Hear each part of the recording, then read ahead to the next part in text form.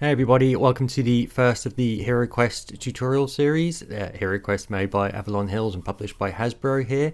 If you're a beginner, we're starting off with the Barbarian, and here's a sample of some of the brushes that we'll be using. So size 012, a dry brush and a separate brush for doing the metallics. On that front, I'll be using 2 jars of water, one for metallics, one for acrylics, a wet palette, which we'll see often, but you'll be able to get on just as well with a perfectly ordinary palette like this, as I'll use for the metallics, and you'll want some kitchen roll too.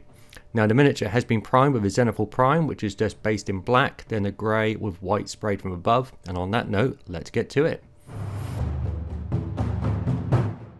We'll start off with a 50-50 mix onto flesh with burned flesh and base flesh here. I'm just going to thin it down on the palette with a little bit of flow improver mixed in as well, just to aid me. 2 thin coats working all across the skin. You haven't got to be particularly neat here because obviously we can tidy up as we go. Once you've done this, we'll then move on to the eyes, which will be a thinned layer of white sand, which is just a nice off-white. You want to get that nice and thin, as you can see here on your thing, and get a lovely point on your brush when you go to apply it. And on that same point, when it comes to doing the pupils, I'll use the dark blue, and just take your time and keep it nice and thin like this. Now starting on the metallics, we'll be using Leadbelcher for the steel areas and Retributor Armour for all the gold. You can see me now working on the Leadbelcher here, just thinning it down for the blade and for the buckles and such not on the belt and on his braces. The gold will be for the hilt of the sword as well as the pommel, and also for the wolf motif on his actual belt.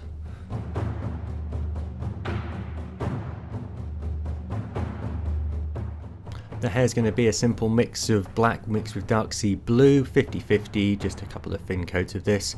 And then we'll move on to the red parts of the leather, which will just be red leather, so please ignore the brown as you see it appear here. You will see me later on correct this, as I decided to change the tones as I wasn't happy with the original.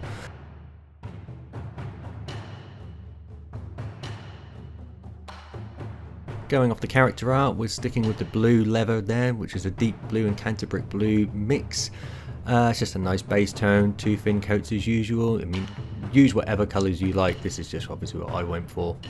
And after that, they'll be doing the black straps and the black parts of the sandals. Again, ignore the brown leather here, as like I said before, I changed my mind. I'm then going to be using Rainy Grey for the lovely warm depth and of tone that you can get for the fur areas that are on the leather parts around the belt and sticking out from around his braces and for his strap on his arm. We'll then be using a nice dark grey to give us a simple base tone across the rock and what have you, which we're then going to add some texture to with some astrogranite debris. This we're going to apply with the Citadel spatula tool. It's got 2 ends, a shovel end and a narrow end, and the narrow end is perfect for pushing it up against the mini so that you don't cover the feet. I'm then just going to shade the metallic areas down with Nuln Oil for the steel and Agrax Earth Shade for the gold, and with that is the base colours complete. To kick off with the highlights, we'll be going from our original base mix by adding some natural flesh to it, followed by some highlight skin.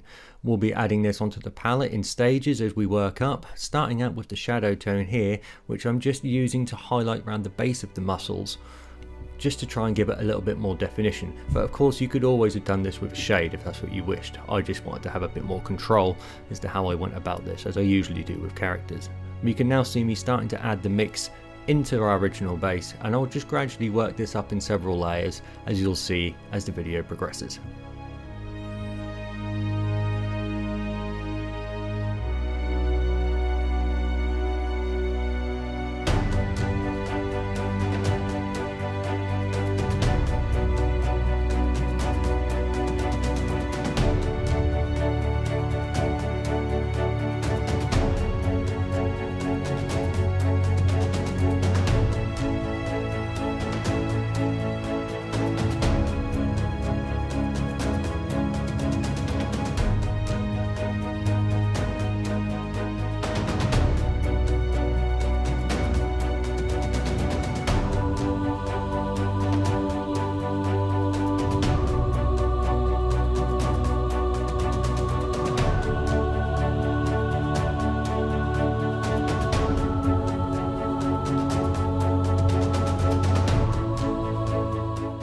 This is now the pure highlight skin, which I actually felt was a little bit too bright, so I mixed up a small thin glaze with our base colour and some Lamia medium, which I then just applied over the entire mini, keeping it very thin, just to help to transition those blends together and just to tone down those highlights a touch. You can then see me applying the red leather as I said I would earlier, and I think that gives us a much nicer base tone. I'll then work this up using Sharpnel Red, which I'll then highlight with some ice yellow. So here you can see me mixing the Sharpnel Red to begin hitting the raised areas of the leather, trying to avoid those deepest recesses as I can. To this mix I'll then add some ice yellow to slowly and increase the temperature of that mix and to create a sense of wear and tear onto the actual leather, as you often see with like scratches around the edges and scuffs. I'll work this up in a few layers, as you'll see in the video. We'll never quite reach pure ice yellow, as that's just going to be far too bright.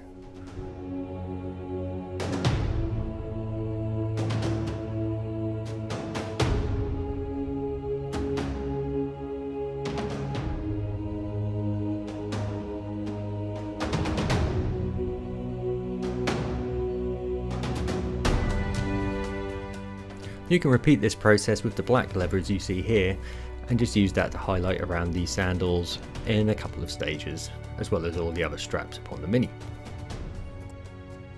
And with that done, we'll now move on to the blue, where we'll move up from our base tone through Cantabric Blue into Adriatic Blue and finally Caribbean Blue. So here you can just see me mixing a little bit more of the Cantabric Blue into the original base mix, and we'll go about this in exactly the same way as we did for the other leather and for the skin, just working our way up through the blends, mixing as we go, 2 or 3 stages for each colour to create that nice smooth blend up to the brightest colour, which will be our Caribbean Blue.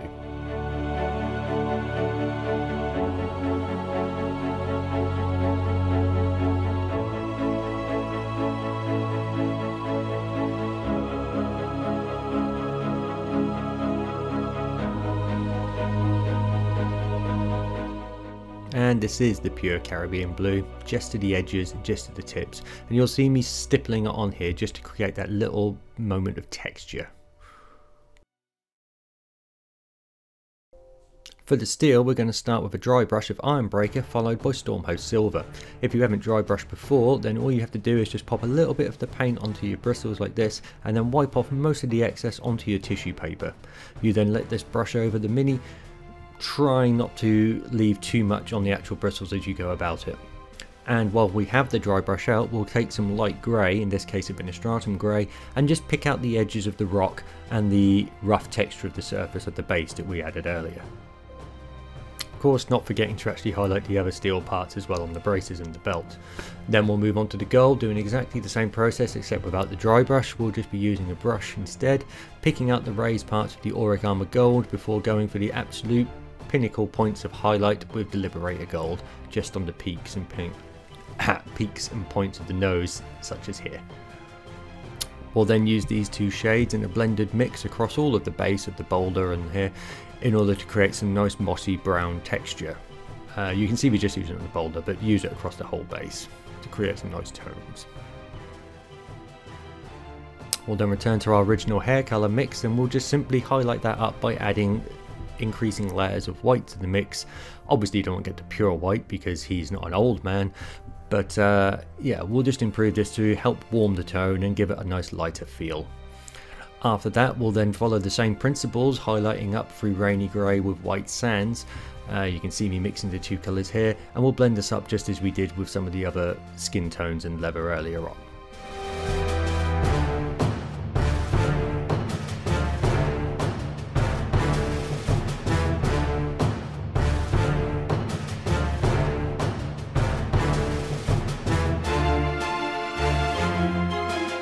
We'll now use some Screaming Skull to dry brush across the entire base of the rock in order to help tie it all together and give it a nice dusty feel.